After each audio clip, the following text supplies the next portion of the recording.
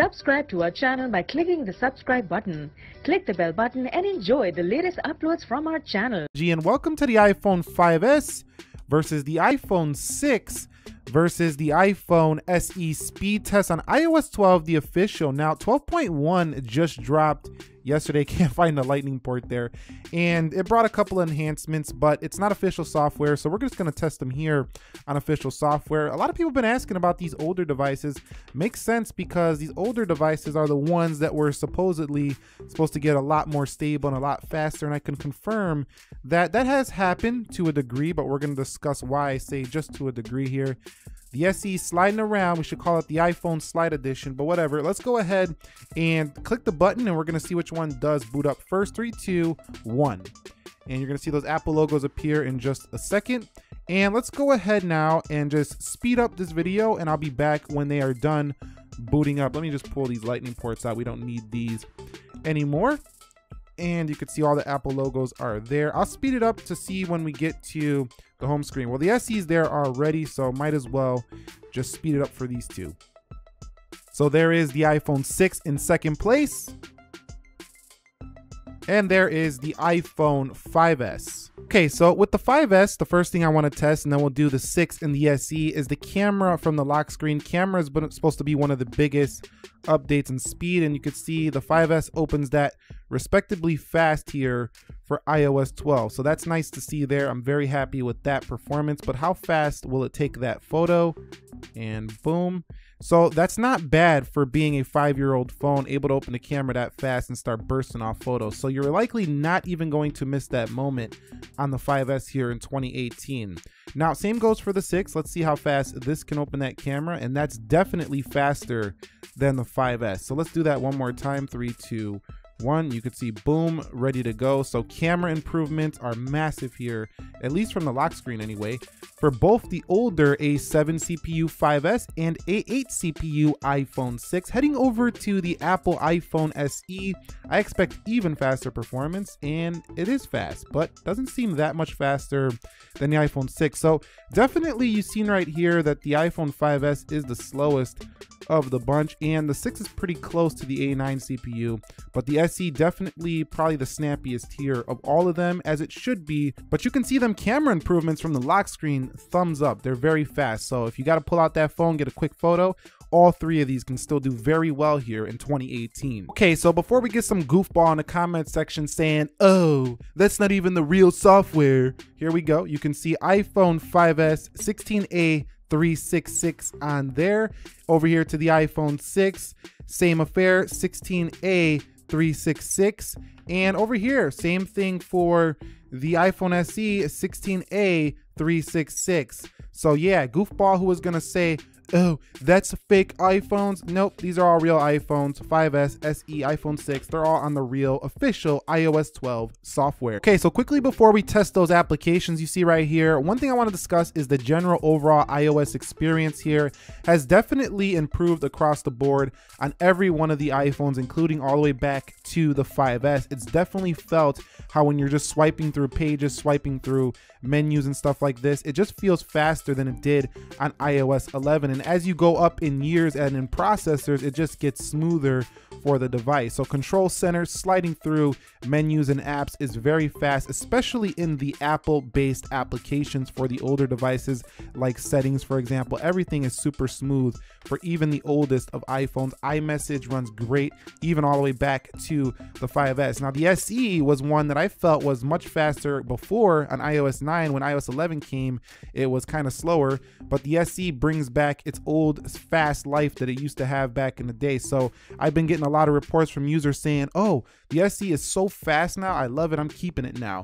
And it definitely is very fast on iOS 12. So SE users who were disappointed with some of those updates, was slowing down your phone from day one when you bought it, iOS 12, do the update. It definitely revitalizes the performance on the SE. The older devices definitely feel a pickup as well. Let's get into the speed test. Okay, so here we are at the application speed test. You can see everything is closed out. Keep in mind what I said earlier about how the Apple apps have been really improved here in terms of speed when you're looking at the older versions versus like the SE here. So let's go into calendar, 3, 2, and 1. And you could see right down the line, almost identical performance. So let's go into clock, 3, 2, and 1. And you can see very similar performance there as well. Coming home. So let's go into calculator, 3, 2, 1. And you could see the SE, the 6, and the 5S, but still very close there on the application, meaning that when you're using it in the day-to-day, it's still gonna feel fast on all of them. Let's go into settings, 3, 2, 1. And you could see down the line, but still pretty close there for both other devices. So let's go into weather, 3, 2, 1. And you could see, again, pretty close performance. I still see a little faster speeds on the SE. Let's go into YouTube, 3, 2, 1. And you could see iPhone 6 with the win. And there's the SE and the 5S lagging behind, but you can see right there that you're gonna see some improvements on your older device. Let's go into the Instagram, 3, 2, 1. And you can see that is a win for the Apple iPhone SE, then the iPhone 6, and then the iPhone 5S. So third-party apps is where the older phones are still lagging behind. Let's go into Amazon, 3, 2, 1. And you could see the SE should win this again. And it does, and there goes the iPhone 6 and the 5S chugging way behind there. So here's where I was gonna say that I noticed the 5S doesn't really improve that much, and that's in their third-party apps. They're still rather slow compared to a newer device. So let's go into Jetpack Joyride, 3, 2, and 1. And you can see which one loads this game first. I expect the SE to win this one as well, having the best GPU of the bunch. And you can see, yes, it does by a long shot over these other two. And the 5S beats the 6 here, and then the 6. So the 6 and the 5S are much closer than the SE is to those two. So let's go into Slither, 3, 2, and 1. And see which one opens this first. And again, we have a win to the SE, then the iPhone 6, and then the 5S. See, like those are really close together here. Let's hop over into Netflix, 3, 2, 1. See which one gets there first. And you could see we have a win for the 6, and then the SE and the 5S tie. So right there, it didn't seem like it mattered who had the faster processor. Let's go into camera, 3, 2, 1.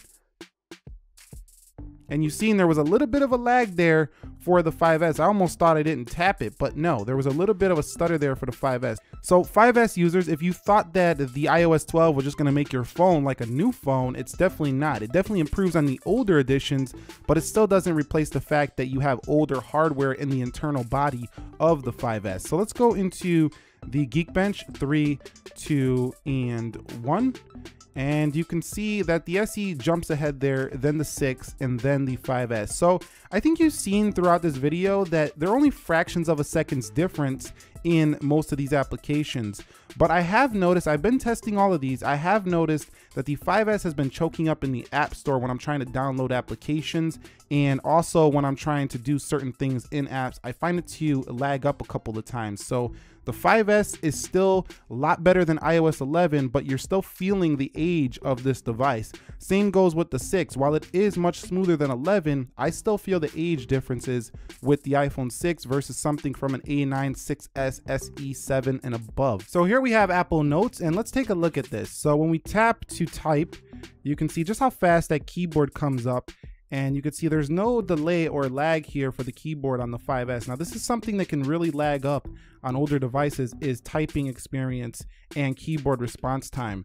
So very fast there for the 5S. Over here for the iPhone 6, you can see all those scribble scrabble words I just did. You see how fast it came up and how fast it's typing here for the iPhone 6. So when you're in iMessage and you need to bring that keyboard up and respond quick, you know, when you're having those texting wars, you're going to be fine on these older devices. Over here on the iPhone SE, same thing. There was never an issue with this one to begin with, but you can see still very fast. So all older devices, very fast keyboard response and typing times. Okay guys, so final Geekbench scores. iPhone 5S comes in with a solid 1305 on the single, 2205 on the multi. The 6 gets 1573 on the single, 2731 on that multi. And over here for the SE, we have a 2582 and a 45, looks like 30 there for the multi-core. Now you might say, well, what's the difference? Well, here's the difference. Last year I did the same test here on iOS 11, and you could see 1284 goes up to 1305, so an improvement on the single for the 5S, 2205, and it was 2175, so a slight improvement for the 5S here on multi. So a total improvement there for the 5S. Over here for the iPhone 6, you can also see an improvement from 1516 to 1573 and also from 2568 to 2731. Over here for the iPhone SE, it's slightly improved from 2526 to 2582, and on the multi-core it goes from 4360 to 4530. So each phone has an improvement in Geekbench, which shows that the iOS 12 is better, optimized, and faster than the prior version. So in conclusion, I know someone's gonna ask me, what about the battery life? You're doing speed, but I want to know about the battery life, and I can tell you right now, I haven't done a scientific test. We will probably do a comparison in battery. If you guys want to see that, make sure you comment it down below. The more comments I see on it, the more likely it is to happen.